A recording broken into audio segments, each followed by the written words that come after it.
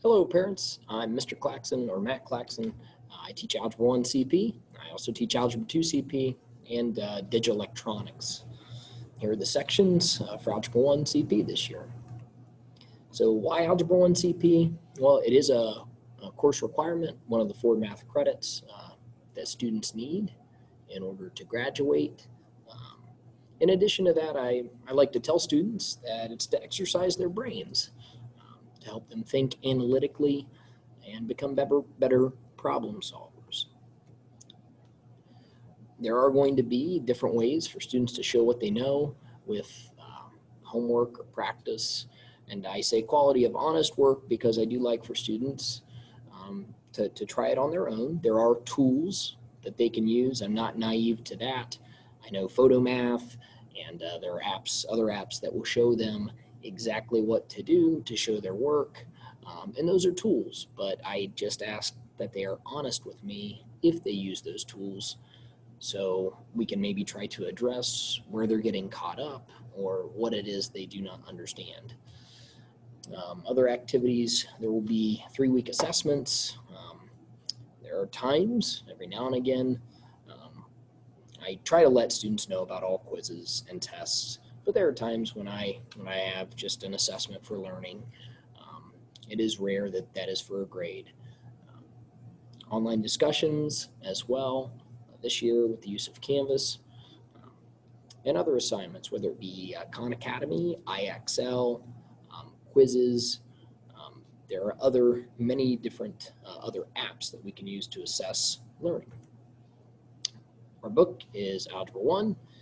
The redemption code is right there on the screen. The student's username should be their email at npschools.org.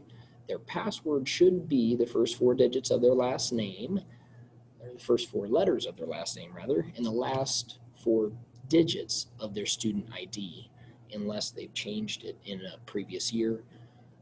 If that's not the case, then we will find out in class, because we are going to register for the book in class.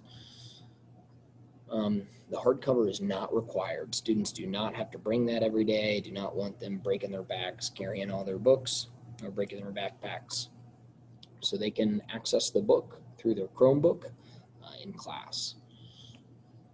What are they going to need every day? Well, a charged Chromebook is going to be essential. If it's not charged, I ask that they let me know as soon as possible. Just, whether that's an email, whether that's they come into class, Mr. Claxon, my Chromebook is not charged. They have to bring this thing charged every day. If it's broken, I understand. We'll try to work around that. There is a help desk number on the school's website that they can call if they're having trouble at home. Although need this year, they do not have to have a binder. I don't want to overwhelm them with binders if they have other classes that require it. They are allowed to keep one if they want, but it's not required. Just a basic spiral notebook that they can write notes in and complete problems in for this class only. And I do like for them to complete the work in pencil and then correct it in a different color. Sometimes all the student has is a different color at home, like a blue or red, and they correct it in pencil, but yeah. A calculator. Well, I did list the TI 83 and TI 84 plus on the syllabus. It is important for them to get these calculators if they're planning on continuing their career and going to a higher mathematics. It will be required by the time they get to AP Stats or pre-calculus, and it would be good for them to familiarize themselves with it right now. I understand that these calculators are very costly, so the student could get by with Desmos, with a TI 30 X2S. I like for them to have something that they can punch numbers into and not always have to go to the computer screen for that. So they could get by with that. In fact, they're allowed to use Desmos on their end of course exam for Algebra 1. That's the test that they have to pass in order to get credit for this course. So they must pass an end of course exam to get credit for this course.